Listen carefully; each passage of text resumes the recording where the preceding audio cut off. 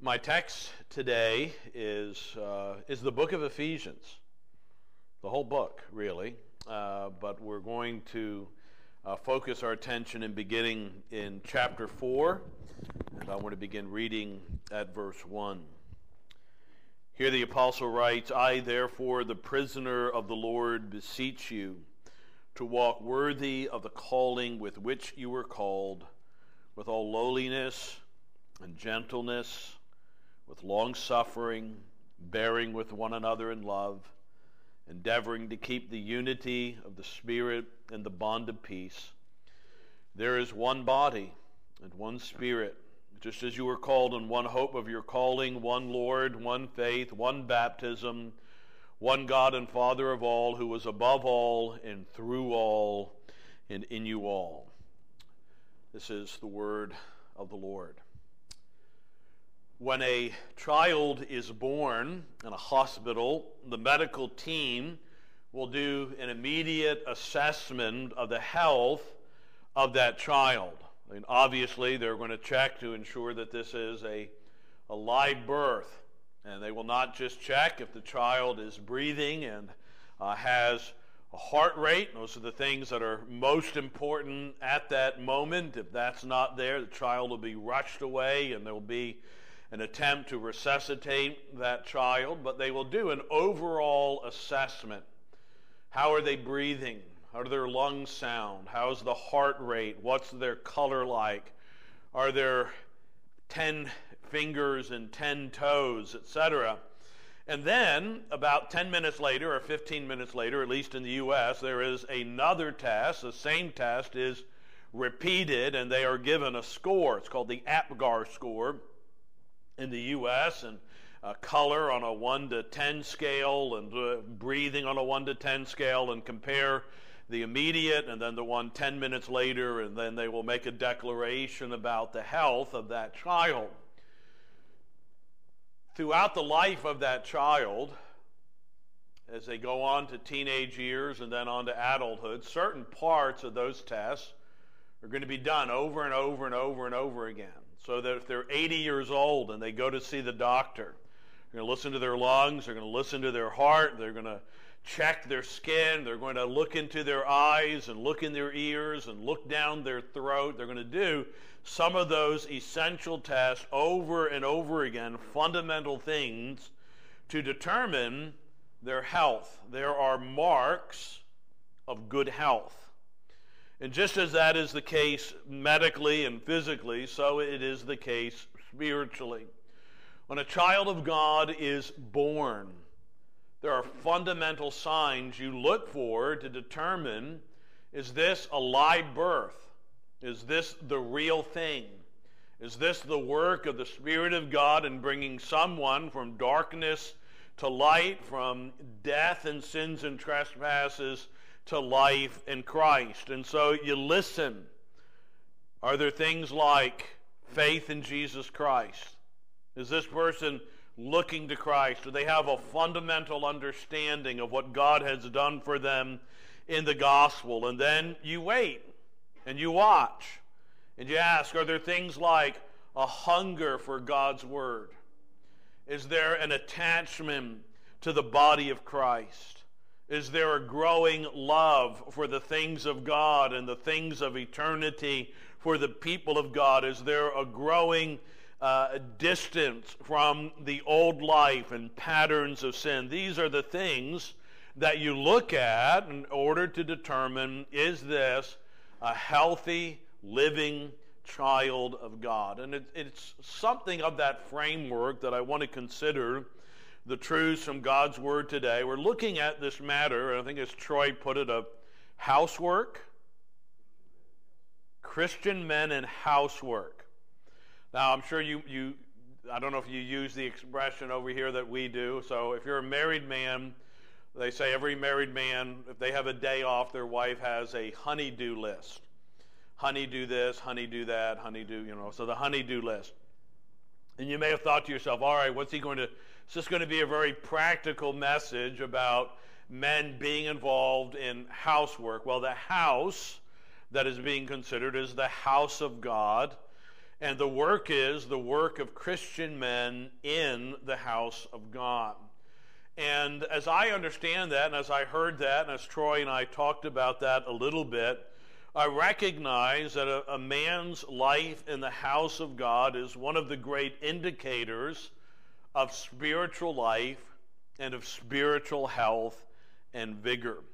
And so as we consider that, I want to begin by looking at what I'm going to call very briefly a gracious foundation, and then we're going to consider together a gracious outworking. A gracious foundation. And it's found here in these words of the apostle in chapter 4 and verse 1, I therefore.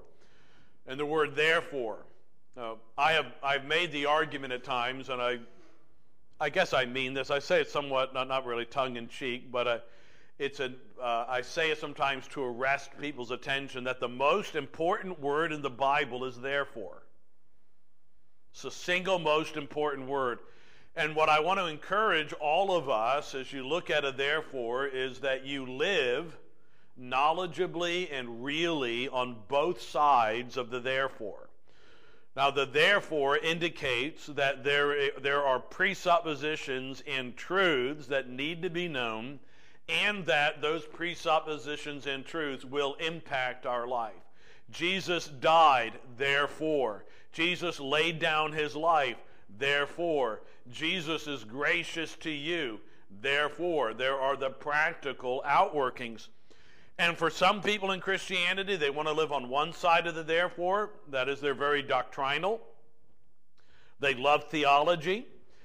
They know truth. You visit their house, so they've got theology books. They listen to good preaching, but their lives are a mess. And then there are other Christians who like to live on the other side of the therefore, and that is they're all about practical Christianity. Just tell me what to do. Tell me 5 steps to being a good husband, 15 steps to being a good dad, 3 steps to being a successful Christian worker. Whatever it is, I want to have a moral life. I want to have a good life. I want to live a life that people look at and that they admire. He's a great guy. He's a great worker. He's a good provider. He's a good husband. He's a good dad. He's moral, whatever.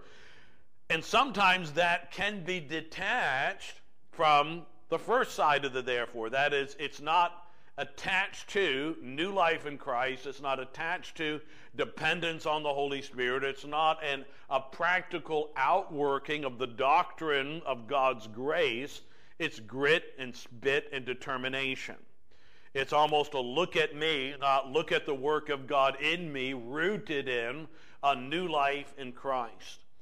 And the foundation of what Paul says when he says, I therefore, is everything that he said in beginning at chapter 1 and going through to the end of chapter 3. Now, I'm going to make an assumption that you have some acquaintance or awareness with the book of Ephesians. So I'm not going to read every text. I'm going to allude to certain texts. But if you had to summarize, what are the great truths and the great doctrines contained in Ephesians chapter 1, 2, and 3? And if I had to boil it down to 2, and I am going to boil it down to 2, I want to say that there are 2 things that are at work here in these opening verses. The first is the wonder of God's gracious dealings with us individually. And the second is the wonder of God's gracious dealings with us corporately. So chapter 1 begins with this wonderful depiction of the sovereignty of God. God chose us in Christ before the foundation of the world that we should be holy and blameless before him. In love, he predestined us to adoption as sons by Jesus Christ to himself. And he works all of that wonderful truth out, what we refer to at times as the Reformed faith and the sovereignty of God. If I were doing a series on the sovereignty of God and salvation, you better believe Romans 8 would be one of my texts, in the book of Ephesians. Ephesians 1 and 2 would be my other great texts that I would look at. If I wanted to preach to you about that, the fact that salvation is by grace, by faith apart from the works of the law. I'd use Romans and I would use Ephesians. So the great text, if I were to say to you, prove to me in the Bible that salvation is by grace through faith and not by works, you'd quote, would you not, Ephesians 2, 8 and 9. For by grace are you saved through faith, and that not of yourselves. It is the gift of God, not of works, lest anyone should boast. Ephesians chapter 2, but you were dead in your sins and in your trespasses, and he has made you alive who were dead. And you look at those texts and you point to it and you say, brethren, in light of this and other passages in God's word, salvation is the result of God's sovereign, effectual, gracious work, that it is wholly, wholly dependent upon God's work, what God has done for us in Christ, apart from anything that we do, that we have our standing, and how gracious God is. We were, yes, dead, but we were like the living dead. We were like the walking dead. We were walking and living under the power of the principalities of darkness. The prince of the power of the air was at work in us, but God intervened, and God did a gracious work. And having spoken of that work done in us individually, a work that is supernatural, loving, merciful, life from death, an apprehension of what it means to be united by faith in Christ, a life by which the child of God individually is amazed by grace. He understands how God has dealt with him and how God deals with him now. God deals with us according to our union with Christ. God continues to deal with us in a gracious and in a merciful way. And so Paul's going to say, in light of all that, therefore, but that's not the only truth that Paul deals with in Ephesians 1 through 3. Beginning in chapter 2, he begins to deal with this wonderful reality that our new life in Christ is a life that places us in union not only with Christ, but in union with Christ's body. And he begins to unfold the wonderful truths of the doctrine of the church, so that if I had to preach a series of messages on the church and I had only one book in the Bible to preach on the doctrine of the church, I'd use the book of Ephesians. Because Paul here deals with this, again, wonderful reality, this incredible, gracious thing that God does in uniting a people not only to himself, but to one another. And so it's in the book of Ephesians that Paul is particularly keen to use this wonderful example of how God draws Jews and Gentiles to himself in Christ. Now, perhaps in our context that doesn't amaze you. We're so used to hearing, Jews and Gentiles, Jews and Gentiles.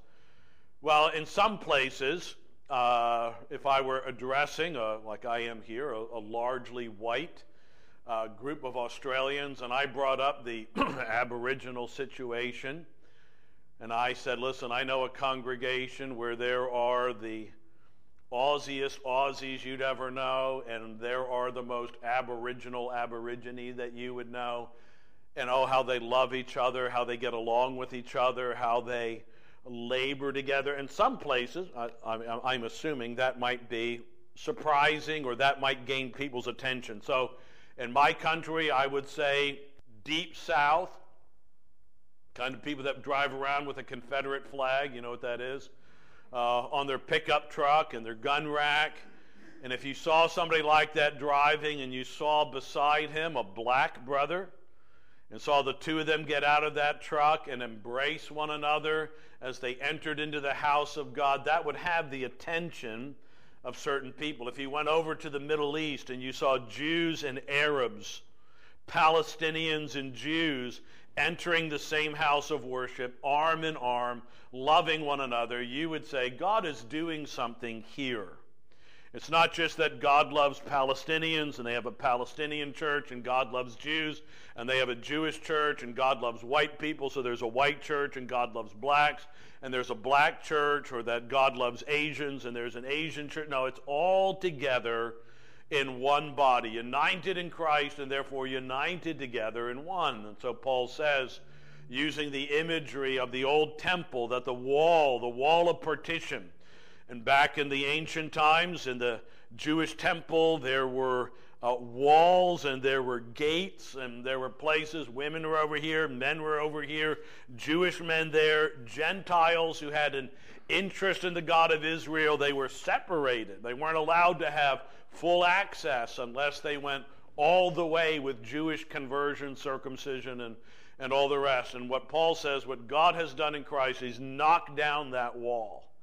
And he has made the two one new man in Christ. And he begins to exalt in the glory of what God is doing in the church. And so our brother Andrew and our brother Troy at the family camp both turned to Ephesians chapter 3 and in dealing with the wonder of what God does in answer to prayer, opened up these words. Now to him who is able to do exceedingly abundantly above all we ask or think, according to the power that works in us, to him be glory.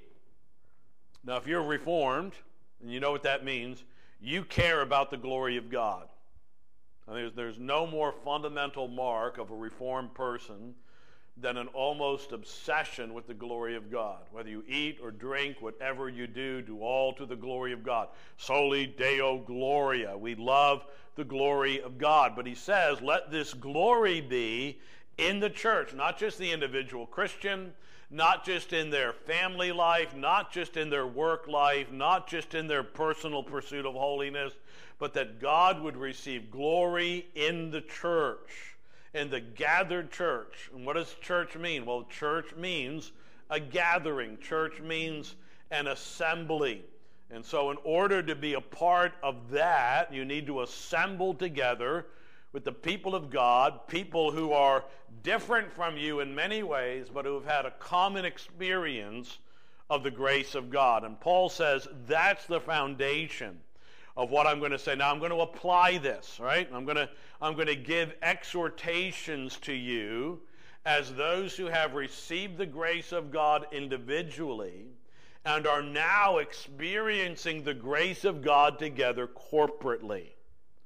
Because God is going to evidence his saving grace and his saving power in a very particular way as men and women gather together in the assembly of his people. It's one thing to strive to be a gracious, loving, consistent Christian man living in isolation. It's quite another for you to do it in a body. There's an old joke, I don't know, you may have heard it, about the man on a desert island, Christian man, have you heard this story? Christian man on a desert island, he's there for years, and somebody finally comes to rescue him, and he shows around the island, these are the buildings I built, and the guy says, what's that over there? He says, oh, that's my church. And they say, what's that building over there? He said, oh, that's the church I used to go to. So even on the island, he somehow got offended at church. But the idea there is that, that's too often the case, right? Well, I couldn't live together. I couldn't live together with those people. So now I have to try to move myself over here. And Paul is saying that you need to understand that when you are united to Christ, he doesn't just deal with you individually. He begins to deal with you corporately. He unites you to something greater than yourself, which is why he's going to use the expressions of things like a temple. He's going to use the illustration of a body. He's going to use the illustration of a family in order that we would understand that whatever the grace of God is doing, it is not merely doing a work in me alone. That God places us as he would a stone in a temple. Peter picks up on that imagery as living stones gathering together to form this spiritual house. He does that as a stone in a temple. He's going to use the illustration as a member of a body in which the body works together in order that that body might grow, again, not just individually, but corporately. There's the image of sheep in a flock, of a child or brother in a family, a husband and wife. All of that imagery is used. Jesus is the head of the church, which is his body, he says. And then he then uses this very striking language, the fullness of him who fills all in all. Now, those are the kinds of words you hear, and you just kind of, it's like staring at the Grand Canyon, or you just kind of go, wow.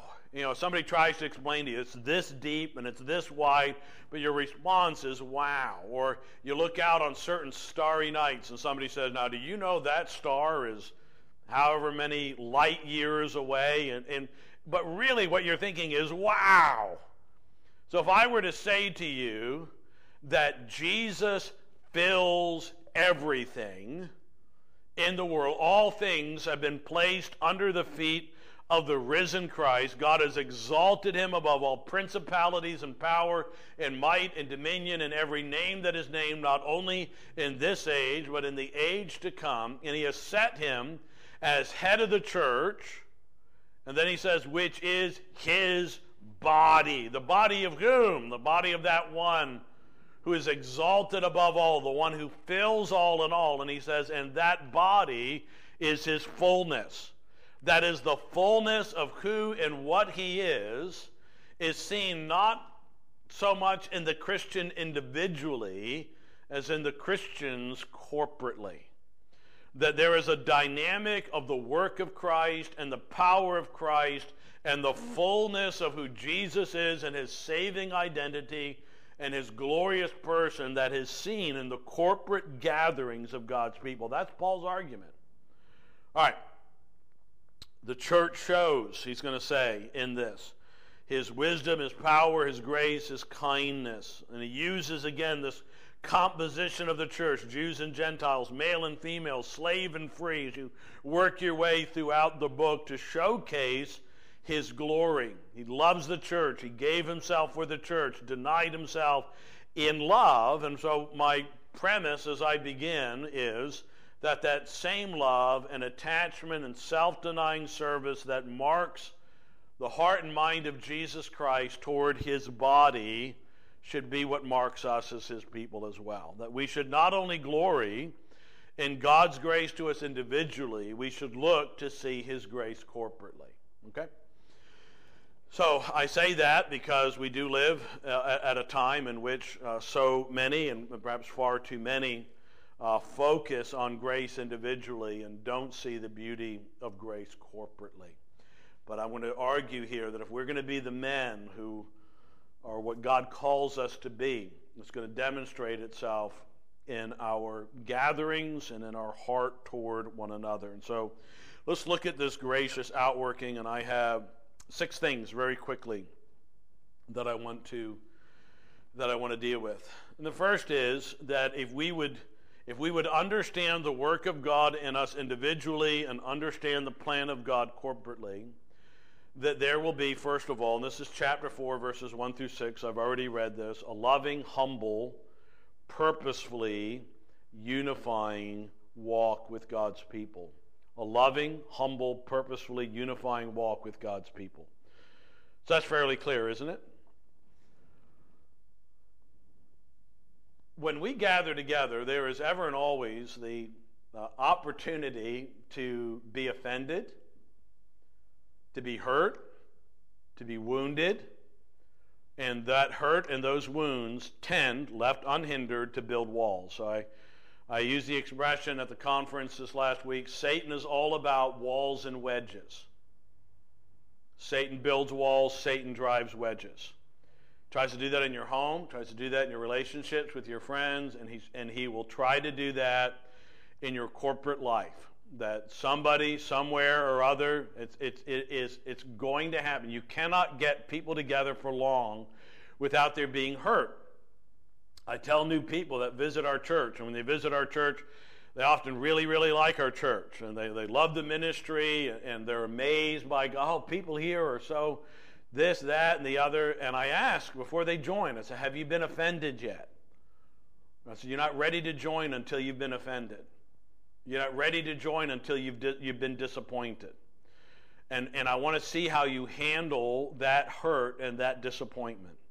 Are you able to recognize and realize that your elders are not perfect? That your elders are human and they make mistakes, and sometimes they're not trying to hurt you. They're not like, how can I offend this person? They don't ever do that. They're not trying to think of how can I say the stupidest thing I can publicly to drive the biggest wedge possible. It's not what they're trying to do. But they are human.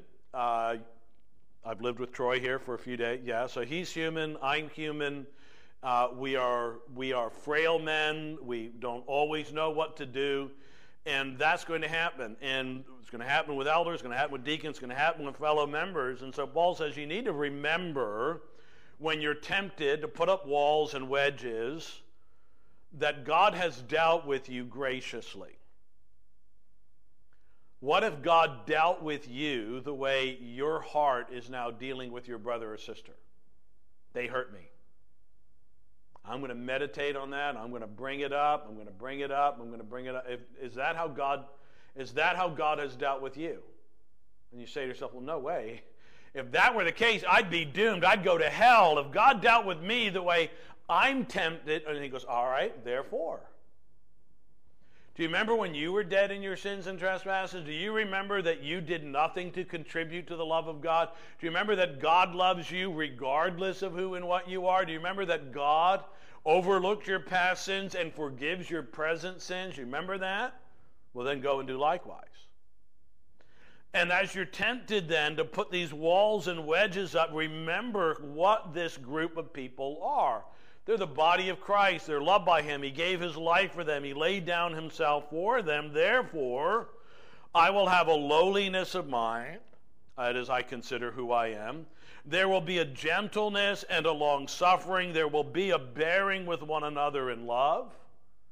And there will be an endeavoring to keep the unity of the Spirit in the bond of peace. So you know what an endeavoring is. Well, let me just say this. I'll give a negative. It's not passivity. It's not merely waiting for, well, so-and-so wounded me, and therefore I'll try to be good about it, and I'll passively wait. No, it is an active pursuit of unity. So that if one of you were at work and there was some heavy machinery there, and let's say something came down and it cut your arm off, would you think to yourself, well, it'd be wonderful if that were healed one day?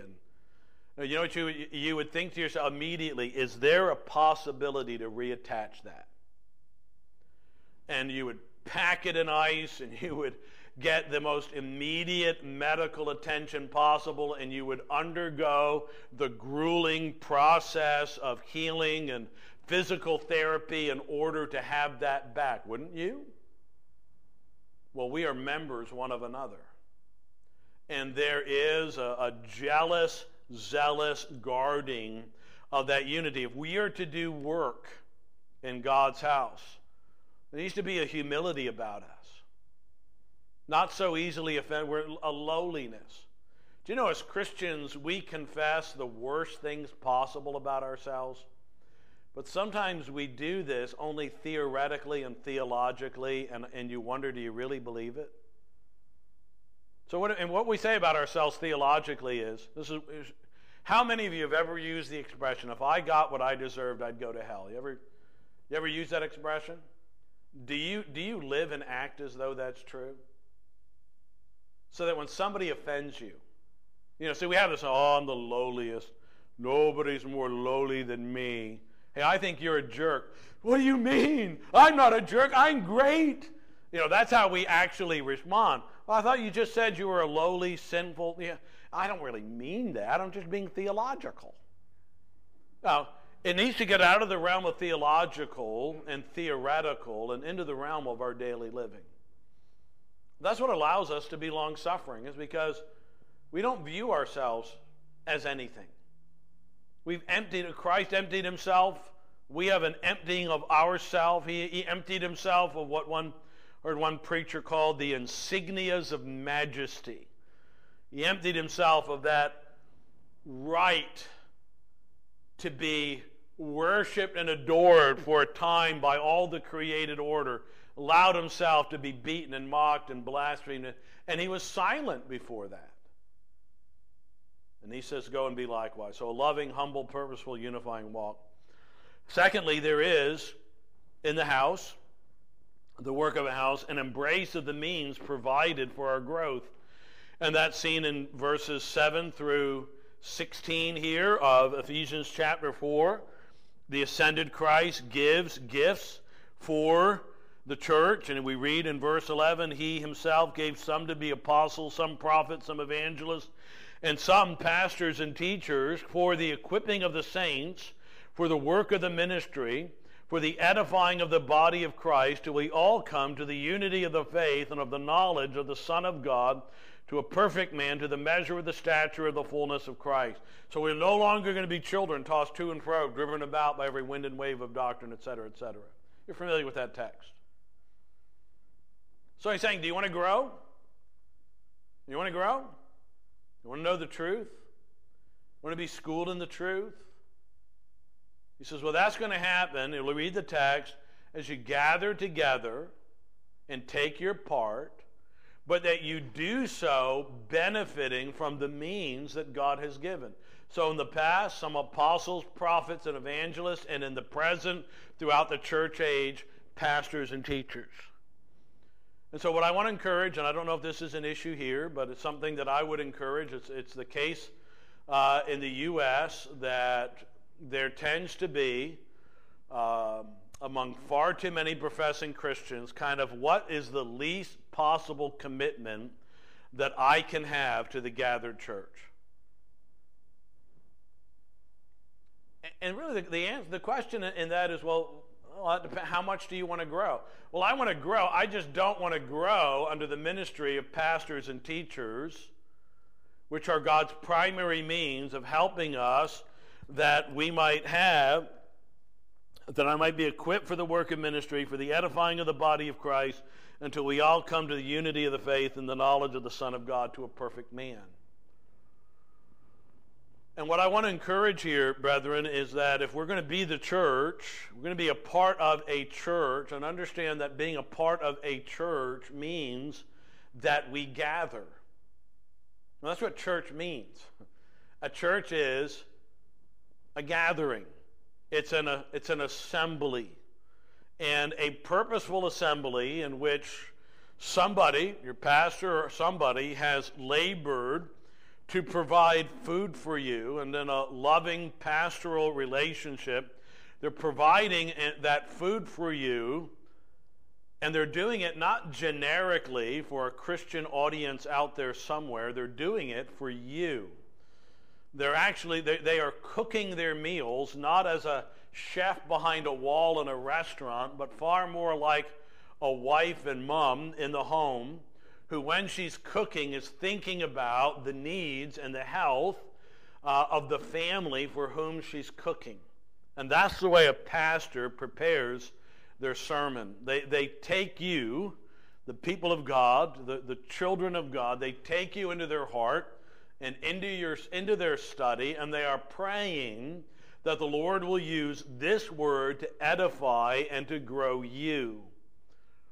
And just as, and you're going to feel this more, so some of you men, you're going to get this more than you younger men.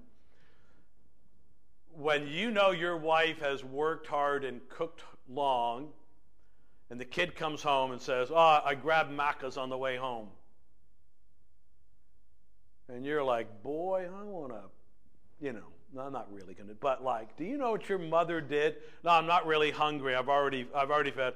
No, we're going to go out and go see a movie. No, your mother labored for hours. And it's a sad reality sometimes for a pastor that he will labor hard in the word and doctrine and have certain people very much upon his heart that so-and-so needs this comfort. So-and-so needs this challenge. And I know them well enough, and I know this passage is well suited to their need, and not because they're medically unable or because they're on vacation, but simply because they decided there's something else they wanted to do than be in God's house. that can break the heart of a man of God who is laboring for your good. Embrace the means provided for your growth. And then thirdly, a man doing the housework in the church. So he's committed to lovingly and humbly and purposefully pursuing a unifying walk among the people of God. He's embracing the means that God has provided for his growth. Thirdly, they're fighting their sin. And that chapter 4, verse 17 through to chapter 5, 14. He's going to deal with a whole host of things that describe what our new life in Christ is like. This I say, verse 17 of chapter 4, therefore, and testify in the Lord that you should no longer walk as the rest of the Gentiles walk in the futility of their mind, having their understanding darkened, being alienated from the life of God because of the ignorance that is in them, because of the blindness of their heart, who being past feeling have given themselves over to lewdness, to work all uncleanness with greediness. But you have not so learned Christ, if indeed you have heard him and have been taught by him, as the truth is in Jesus, that you put off concerning your former conduct the old man which grows corrupt according to the deceitful lust, and are renewed in the spirit of your mind, and that you put on the new man which was created according to God in true righteousness and holiness. Therefore, he said, putting away lying. He's going to talk about that. He's going to deal with laziness and with labor, and working hard so that you have enough to provide for your family and share with those in need. He's going to talk about anger and bitterness and clamor and evil speaking and not letting the sun go down on your anger. Yeah, be angry, but do not sin. He's going to talk about sexual cleanness in chapter 5. He's going to remind us that those things that society laughs at and mocks at, monogamy and visual and heart purity. It's going to remind us that in a sex-saturated society, that those societies are subject to the coming wrath of God, and we must not be deceived. God's not going to be mocked in this. God is the God who designed our bodies and designed marriage, and he is the king who has given to us laws that must be kept and obeyed, and those laws are obeyed inwardly and mentally and outwardly with our bodies. And what I'm saying here, brothers, is that one of the greatest gifts you can give to the body of Christ is your own zealous pursuit of purity. To the degree that we are morally compromising, to that degree we risk grieving the Holy Spirit. To that degree we risk the removal of God's blessing upon us. And let's be honest, brethren, you don't have and I don't have the money or the machinery to allow our churches to go on without the blessing of God on them. That's really, in the end, all you've got. There's nothing impressive about us. There's nothing impressive about our buildings that's going to draw, ooh, I want to go in that building. Oh, I want to go listen to that music. Oh, we're not gifted enough. We don't have enough programs. We don't have enough anything to draw or keep people other than the blessing and the presence of God. And the prophet Isaiah said, the Lord said through the prophet Isaiah, the arm of the Lord is not shortened so that it cannot save, nor is the ear of the Lord dull that he cannot hear, but your sins have placed a barrier between us. And the exhortation is, men, if there are areas of your life right now in which you know you are compromising, in which you are excusing patterns of sin, and you're not fighting, and you're not forsaking, and you're not repentant. I'm not saying you never fail. I'm not saying that, brother, I'm a guy, I get it, I understand, I'm in the fight. I have an old, broken down body, and my mind can at times be a cesspool. But it's what do you do when it's there? What do you do when your mind's in the gutter? What do you do when you find yourself tempted with thoughts about whatever it is, lying, cheating, anger, lust, whatever it might be, and you're more like the old man than the new, and it's like you're putting on that old thing that you threw out long ago, like some man might have done in days gone by, back when Used to have to buy dirty magazines. Couldn't just get things on the internet. And I've seen guys, literally I've seen this. Guy gets it, feels gross after he's done it, he throws it into a garbage bin, and hours later he's digging through the garbage to get it back. Peter describes it as a dog returning to his vomit. That's a disgusting picture, isn't it? I mean, isn't that how gross is that? That a man might throw up and then later on look at it and go, I'd like to have that back in my belly. You say, no, what man would do that? But that's what our hearts do.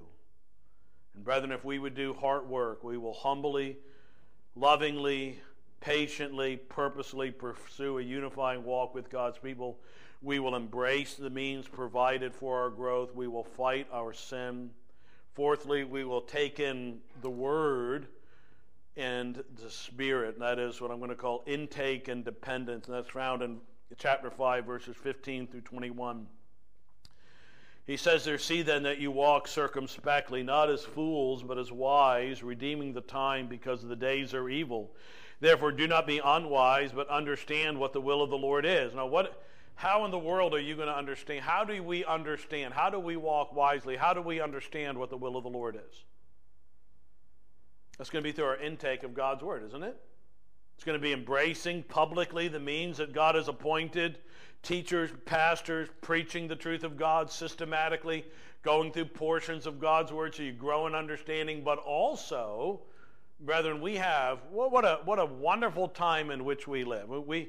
If you could take the whole of church history, and we have one of our Presbyterian brethren here, so we'll say church history starts with Israel.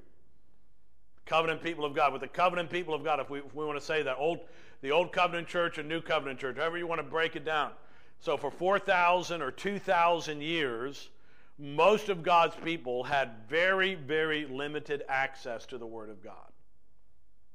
If you lived in 1200 BC or 1200 AD, and you said to a Christian, let's read the book of Ephesians together.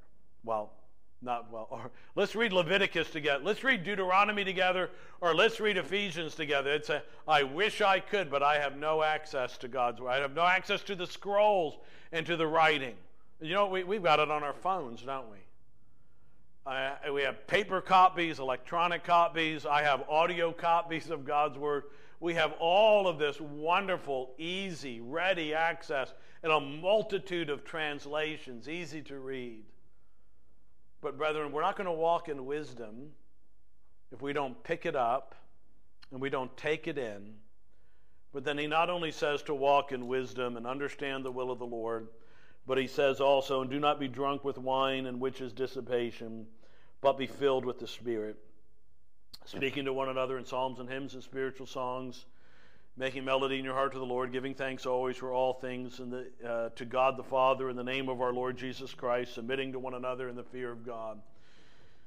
He said you're going to need to be filled with the Spirit. And being filled with the Spirit, and I'll notice here that some of that works itself out in corporate worship. Spirit-filled people worship corporately. Spirit-filled people are dependent on the Holy Spirit. So part of that means they not only worship, but note also they give thanks. That is, they're part of prayer. And they're not just giving thanks individually, they're giving thanks corporately. So I'm going to give an exhortation, and nobody asked me to do this, and I didn't talk. I may horribly embarrass. I'm not trying to embarrass anybody, but let me give you an exhortation based upon being at your prayer meeting last Saturday and Sunday. And my exhortation is, first of all, that you come to times of prayer if you can. Make it a priority to be there to pray. But come, brothers, ready to pray. Come expecting to pray. Come if you need to. If you know, like, we're going to have a season of Thanksgiving, if I need to even write it out ahead of time, but that I come not just waiting and waiting and waiting for someone.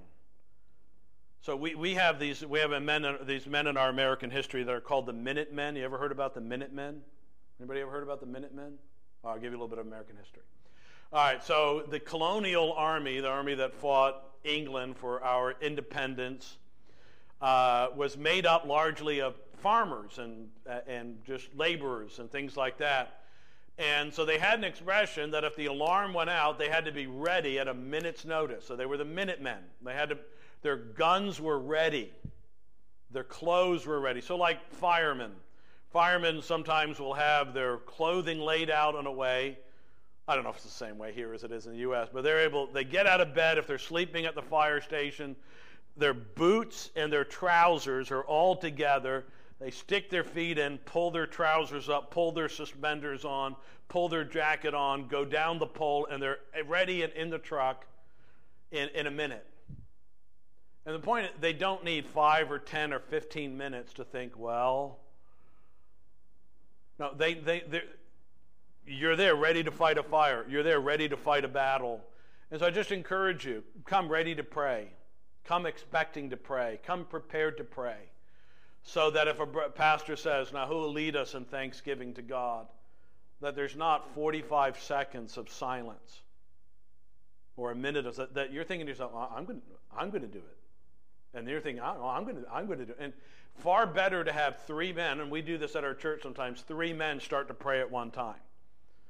And then finally I don't know how it all works out, 1 man prevails, so you hear 3 men, our Father in heaven, and then one drops out, and then finally one's like, I won, so. But the point is, and as soon as one is done, another's ready to pray. And then another's ready to pray, and another's ready to pray. And you may have a briefer prayer meeting as a result of that, but you're ready. So just a word of encouragement, a word of exhortation. Lord, I'm coming here tonight to pray, and I want to lead my brothers and sisters. I want my heart prepared. I want to think through what we're going to pray about, and I want to participate. And maybe you're thinking, well, not what we call them seasons of prayer. So our first season of prayer in our prayer meeting is praise and thanksgiving. And then we'll often pray for missions or other churches, and then we pray for the preaching of God's word, and then we pray for our body life together and personal needs. But you're thinking to yourself ahead of time, all right, here I am. I'm taking in God's word. We're depending on the Spirit. The work of the Spirit empowers me inwardly. It works itself out in corporate prayer, singing, prayers of thanksgiving and dependence. Fifthly, I'm going to do this very quickly. I'm sorry, I realize I'm going very long here. An embrace of biblical family life. Chapter 5, 22 to 6:10. And that is that one of the great gifts you can give to the corporate assembly of God's people, brothers, is who are married, loving your wife. Loving your wife and being actively involved in the rearing of your children. That you love your kids. You're not ashamed to speak the word of God to them. You're avoiding what he says here. Don't provoke your children to wrath, dads. But dads, you're involved. You're leading your family, loving your wife. And then finally, this is the 6th thing, a determination to fight. And that's chapter 6, verse 11 through to the end. That is that we're taking up the armor of God, that we are involved in the fight with our enemy. So men, what are we called to? It's the book of Ephesians. A life rooted in the grace of God, rooted in an understanding of our union with Christ, which means our union with his body, that works itself out graciously in a loving, humble, purposeful, unifying walk, an embrace of the means provided for our growth, fighting our sin, taking in the word, depending upon the Spirit individually and corporately, an embrace of godly family life, and a determination to fight the enemy with the weapons that God has given to you. And is that a perfect church? Well, you know what? There is no perfect church. I always tell people when they say, well, this church isn't good enough. Well, yeah, maybe. Hopefully it's good enough for the Lord and that he hasn't given up on us yet. But I say to some people sometime now, I do know a perfect church, but I'd have to kill you to get you there. You see, we Americans are so violent, right? There is a perfect church, but that perfect church exists above. And we are part of the church right now, imperfect, but striving. And men, may you strive with your leaders May you strive together for the kind of church life that is rooted in this therefore, rooted in new life in Christ, rooted in the knowledge of God's love for the church, rooted in the practical application of the grace of God. Well, let's pray. Father, thank you for these moments together in your word, and we do pray that we might embrace these things from the heart, that you might give to us, Heavenly Father, wisdom and insight and the help and aid of the Spirit of God to see this worked out. It's in your Son's name we pray.